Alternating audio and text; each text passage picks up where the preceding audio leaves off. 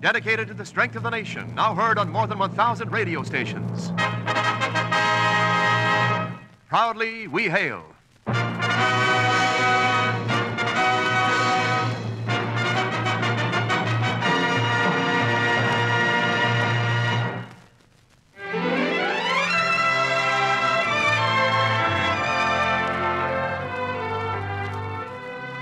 Yes, Proudly We Hail, starring Constance Moore in Almost a Lady, the United States Army and United States Air Force presentation. And now here is our producer, the well-known Hollywood showman, C.P. McGregor. Thank you, and greetings from Hollywood, ladies and gentlemen. Welcome to your Theater of Stars, where your motion picture favorites appear in plays we know you'll enjoy. The lovely motion picture actress Constance Moore is our Proudly We Hail star. Connie appears in our comedy, Almost a Lady, as Nora McGrath, a efficient young secretary with an ambition to climb the ladder to high society. Obstacle, one fiery temper. We'll raise the curtain on Act One right after this brief message from Wendell Niles. Men, there's adventure in Japan, and you can be right there and be paid for it at the same time. Two well-known U.S. Army outfits stationed in Japan are looking for top-flight men. You can enlist directly for either of these divisions. They are the 1st Cavalry and the 11th Airborne. As a member of either of these units, your pay will be plenty high. Take advantage of this now, men. Find out at your local U.S. Army recruiting station if you can qualify. And now, once again, our producer. The curtain rises on Act One of Almost a Lady, starring Constance Moore as Nora McGrath.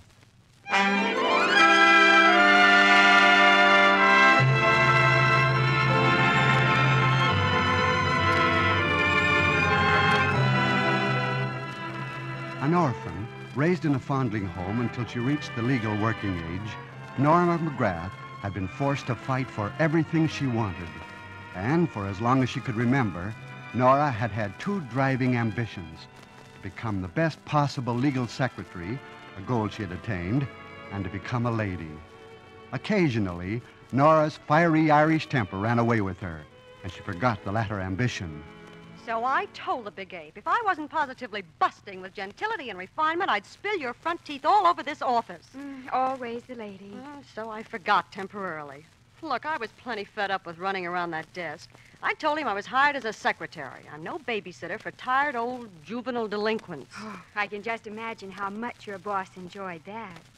Eileen, where do you go to register for unemployment insurance? Well, after all, you can't blame him for firing you, not after that. Well, he didn't fire me. His wife did. Oh. She happened to walk into the office just as I was telling him off. Well, believe me, this running around desks is getting very monotonous. Say, Nora, there's a job open in my office. Oh, thanks, honey. It's nice of you to mention it, but... Well, but what? Well, I don't exactly fit in a high-tone law office like that. And why not? Oh, you can handle the work better than any secretary they've ever had. Besides, you're my roommate. That won't hurt. Maybe, but... Well, Mr. Graham's one of those Sunday supplement socialites, and... Well, I wouldn't know how to talk to his clients. Oh, that's ridiculous. Of course, if I could get a job in a place like that, I might learn to be a lady by watching people. Oh, look, you'll come to the office with me in the morning and forget this silly inferiority complex. Oh,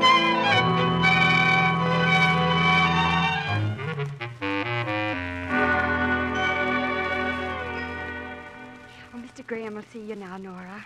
Oh, gosh, wish me luck. Oh, good luck, Nora, and I'll keep my fingers crossed. Yes? Mr. Graham? Oh, yes. Come on in, Miss McGrath. Thank you. Miss Randall has given you the highest possible recommendation, Miss McGrath. Well, Eileen's a friend of mine, Mr. Graham. Mm-hmm. Tell me about your most recent experience. Mr. Graham, it was awful. I beg your pardon? Well, my boss... Oh, you wouldn't be interested. Well, on the contrary, I am very interested. Well, my boss was too good a trackman around the office, and, well, I'm just not the athletic type. Did I say something wrong? No, not at all. Why do you think you'd like to work in this office? Well, because I could learn so much. After 8 years' experience? Oh, well, I don't mean about the work. I could do that with my brains behind my back. I mean learn how to talk and walk and wear clothes and, well, you know, act like a real lady. I'm afraid I don't quite follow you. Well, I mean by watching your clients. You're a gentleman. Your clients are a cinch to be ladies and gentlemen. And, well, I'd rather work in this office, Mr. Graham, than, well, anything. I see. Would you be interested in starting on the basis of a 2-week trial? Oh, well, anything you say, Mr. Graham. Could you start today? Just as soon as I get my coat off. Very well, Miss McGrath. Let's get to work, huh? Oh, gosh. You mean that Oh, Mr. Graham. Hey, please, Miss McGrath. Oh, I'm sorry, Mr. Graham. Truly I am. I didn't mean to kiss you. It's just that... Eileen! Such an Was impulsive anything girl. wrong? Anything wrong? Eileen, I'm young. I'm lovely. I'm engaged on a 2-week trial.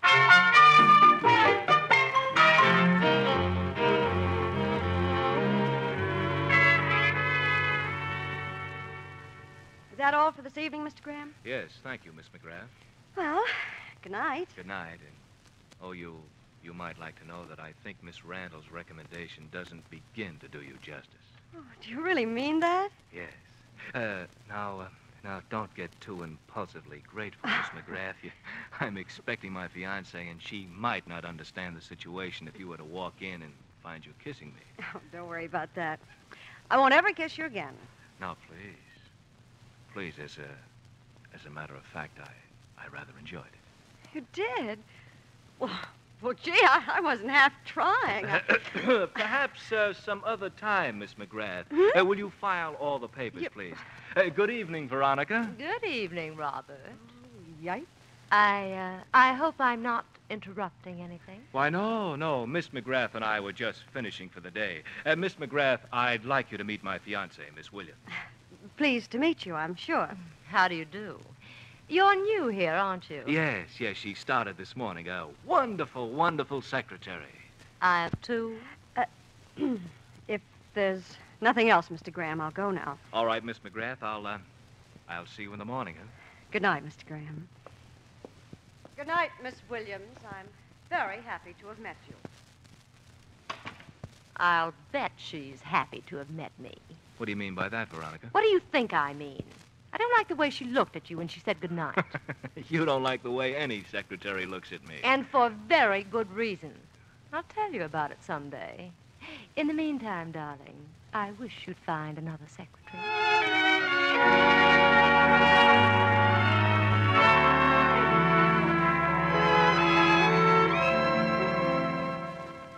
Oh, hello, Nora. Gee, you're pretty late. Mm-hmm. Today was the end of my 2 weeks trial. Oh, yes, I know. Oh, say, Mr. Graham didn't fire you, did he? Oh, no. Well, I didn't think he would because he was so pleased with your work, but, well, I was afraid that Miss Williams he's engaged to might have forced him to let you go. As a matter of fact, he took me to dinner tonight. Oh. Well, then what are you so down in the mouth about? Nothing. Say, you haven't fallen in love with him, have you? He's engaged. That doesn't answer my question. Well, what if I have? I'm sorry, Nora. Why? I'm not. At least I can be near him all day. I wonder. What do you mean? Well, you've never been very clever at disguising your feelings. And if Veronica Williams ever sees that soft, starry gleam in your eye, you'll be out of that office so fast you won't know how it happened.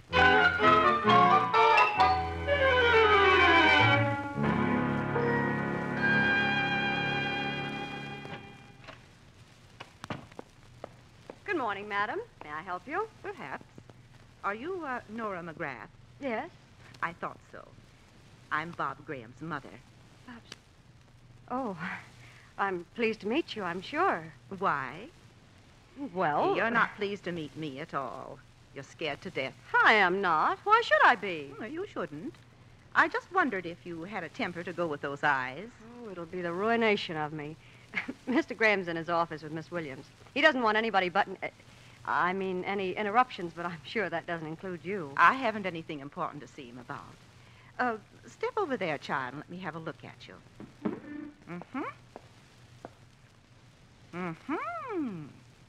I can see why Veronica's jealous. What's going on here? That's what I came here to learn. Are you in love with my son? Why, of course not. Liar. Well, what if I am? Doesn't mean anything. He's engaged to Miss Williams. I see. Naturally, you wouldn't try to come between them. Oh, he doesn't even know that I'm alive, except as a secretary. I was a secretary once. So what? Secretary to Bob's father. And he was engaged to another girl when I started to work for him. So I know pretty well what a scheming secretary can do. What do you want me to do, quit? No. Oh, that's good, because I won't. The only way anyone will ever get me out of this job is by getting Mr. Graham to fire me. That might happen. I told you Veronica was very jealous. Well, why should she be? Because Bob talks about you so much. He talks about me to her? Well, whenever I'm with them, it seems that most of his conversation begins and ends with, Miss McGrath did this, or Miss McGrath said that. Oh, so that's why she hates me. It helps. Oh, Mrs. Graham, you don't really think it's possible that Mr. Graham could... No, he isn't yet. Oh. At least he doesn't realize it. But he will if you keep your job. Oh. And you've come to ask him to fire me? I came here to look you over. Well? I think you'd make a much better daughter-in-law than that skinny witch he's engaged to. Mrs. Graham! I'm only interested in my son's happiness, Miss McGrath. And I think he'd be much happier married to you. Oh, I'm sure he would. At least I'm sure I would. Why do you think so, Mrs. Graham? Because a blind woman could see that you're head over heels in love with him. And Veronica will never be in love with anyone except Veronica. Do you have any ideas about how I can muscle in, get Bob's interest? Do just exactly what you have been doing. Teach him to depend on you. Mm-hmm. Let him know that you think he's wonderful. Oh, I do. Well, let it show. But how can I compete with Veronica? Miss Williams. She has position and money, and one of her dresses costs more than my whole wardrobe. Perhaps. But if Bob's half the man his father was, he won't be nearly as interested in dresses as he is in the way they're filled. Yeah, but aside from that... Aside from that, my dear, who cares? Gee, Mrs. Graham, I owe you a lot. But just thinking about being married to... It's like a little glimpse of heaven. It'll be just the opposite if Veronica guesses what you're up to. I don't know just the right words to tell you, Mrs. Graham, but... Well, if Bob should be sucker enough to fall for me, I'll work and study and keep my temper until I'm the gall-darndest lady you ever saw.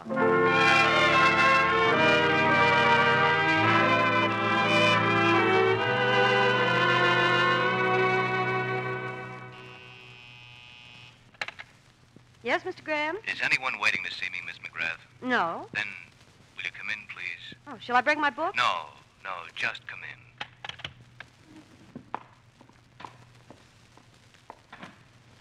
Yes, Mr. Graham? I think this is all very silly, Miss McGrath, but my fiancée thinks it's important, so I tell you, Veronica, the whole thing's ridiculous. Ask her, darling. Oh, all right.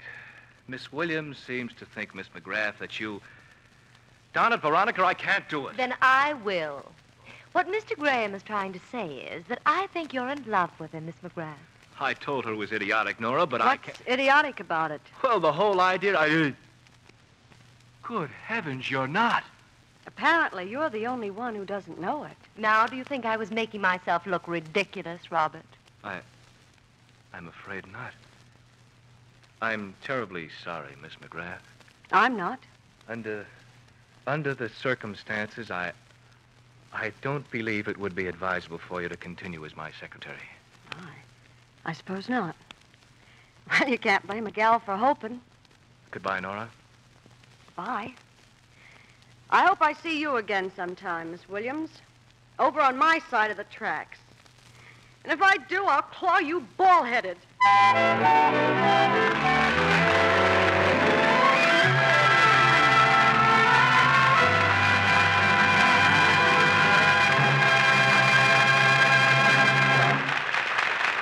Pause briefly from our story, Almost a Lady, starring Constance Moore, to bring you an important message from your government.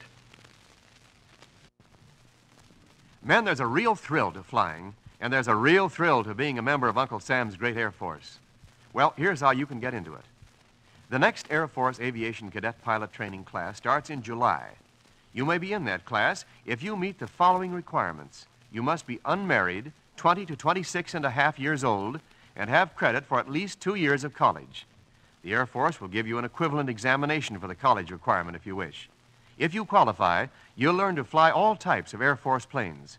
Upon completion of your cadet training, you'll be commissioned as second lieutenant in the U.S. Air Force Reserve, and you'll win those coveted pilot's wings. So, men, take advantage of this great opportunity. Get your application for aviation cadet pilot training right away. You can obtain yours at any U.S. Air Force base or U.S. Air Force recruiting station.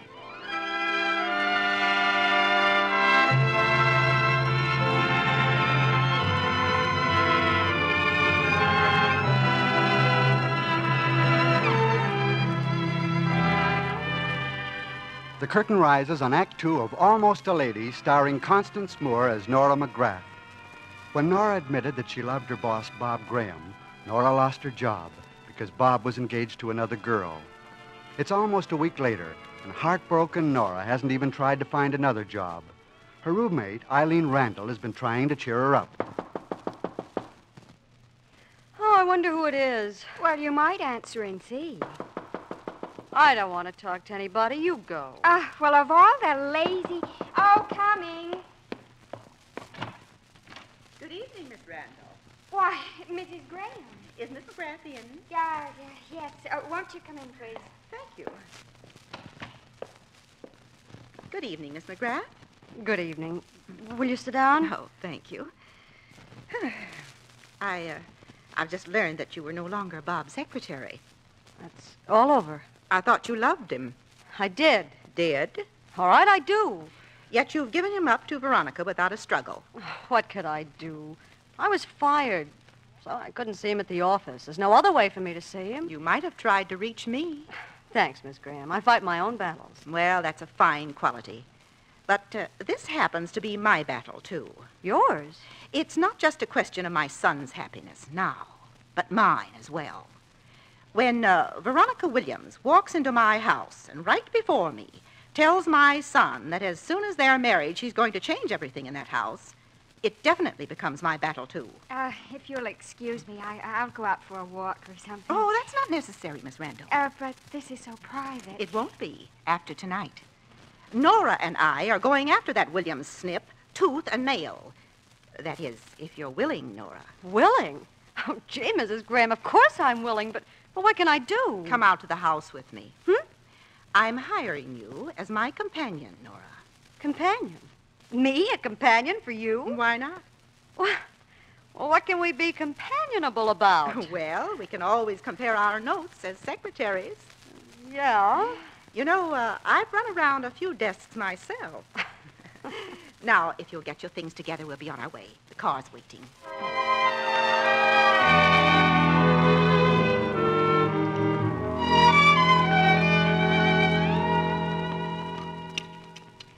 Well, Bob, what do you think of my new companion? Oh, I think she's wonderful. But then I always did. Oh?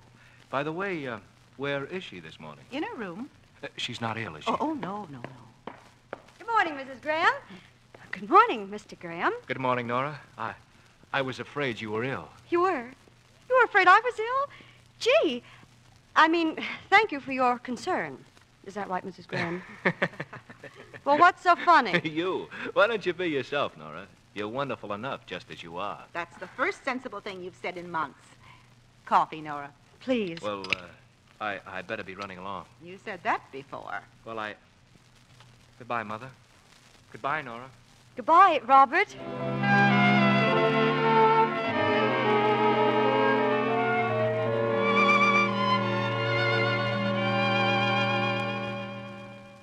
If we just had a little more time, Nora, I think we'd make it.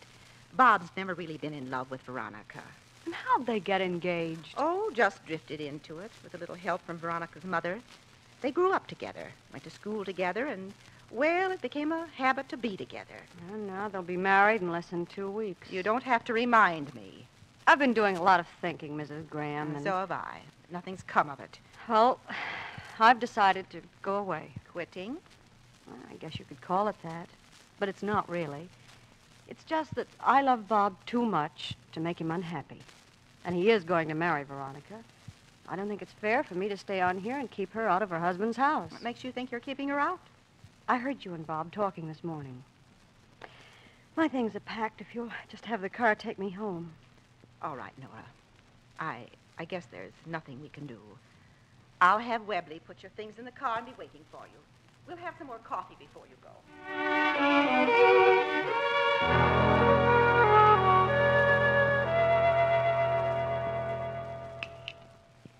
Well, thank you for everything, Mrs. Graham. Oh, you've nothing to thank me for, my dear. Oh, yes, I have.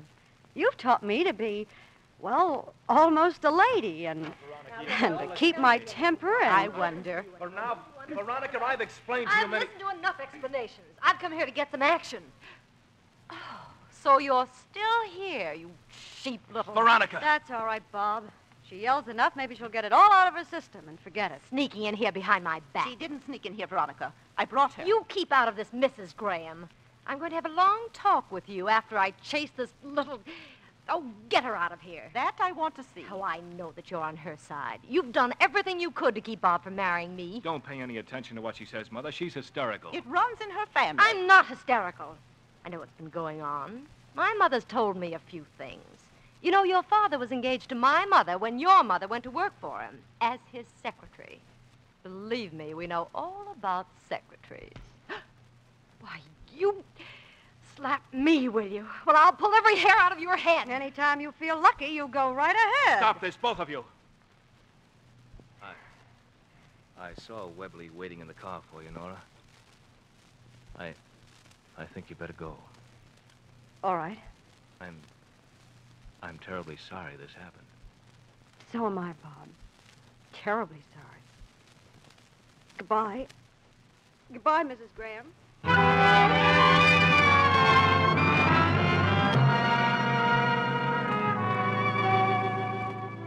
But why do you have to leave town, Nora? After all, it's a big city. You aren't apt to run into them. I don't want to see anything that even reminds me of them, Eileen.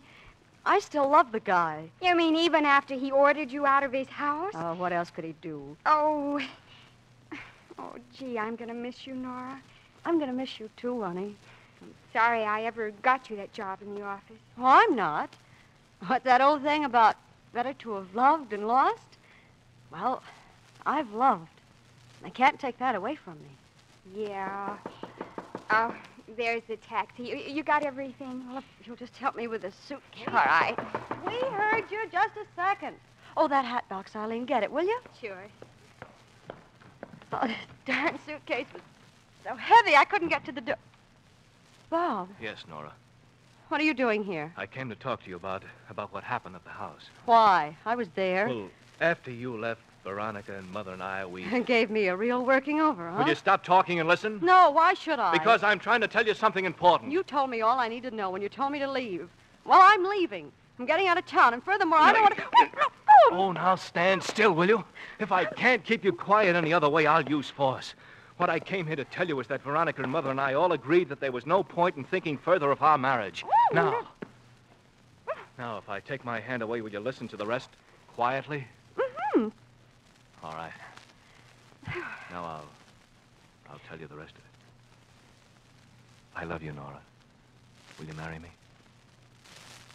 Oh, Nora, if you don't hurry up and say yes, say help me, I'll hit you with this suitcase. Oh, shut up, Eileen.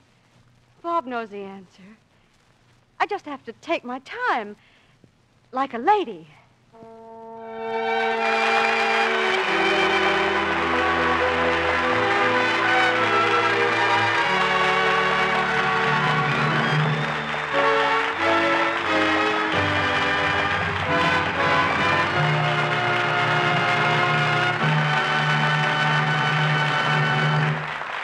The curtain falls on the final act of Almost a Lady.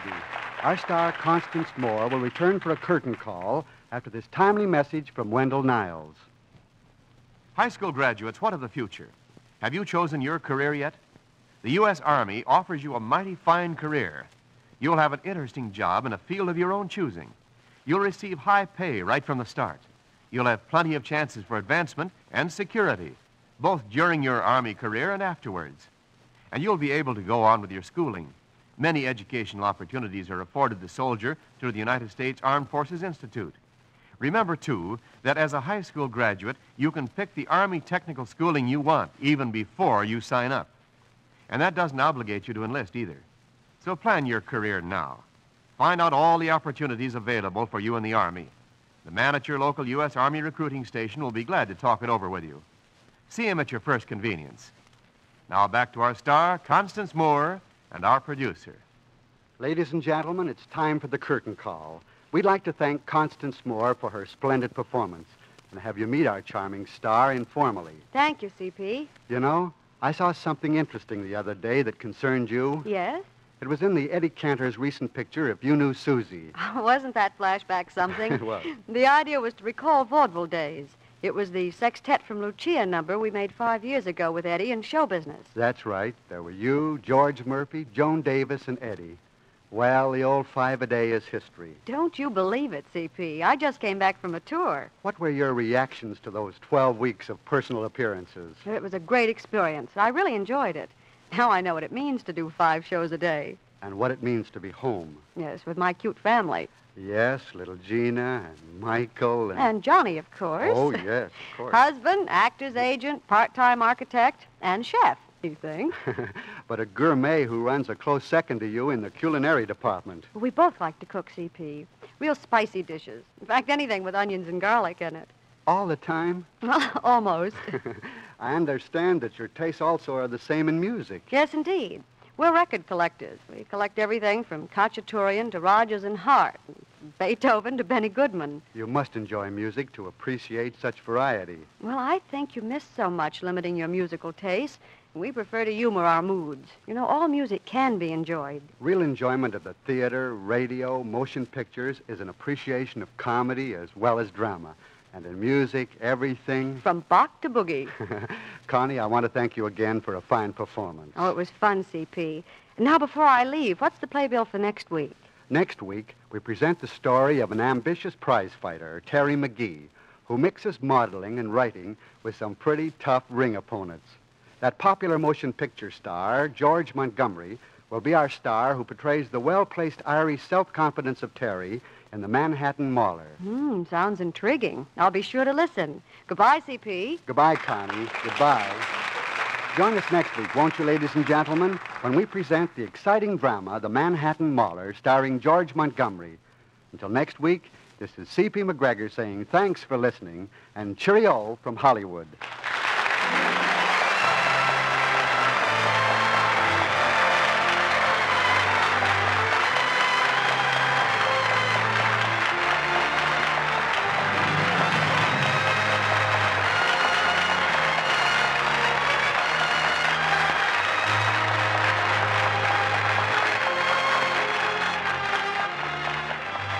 Constance Moore appeared through the courtesy of the Hollywood Coordinating Committee, which arranges for the appearance of all stars on this program.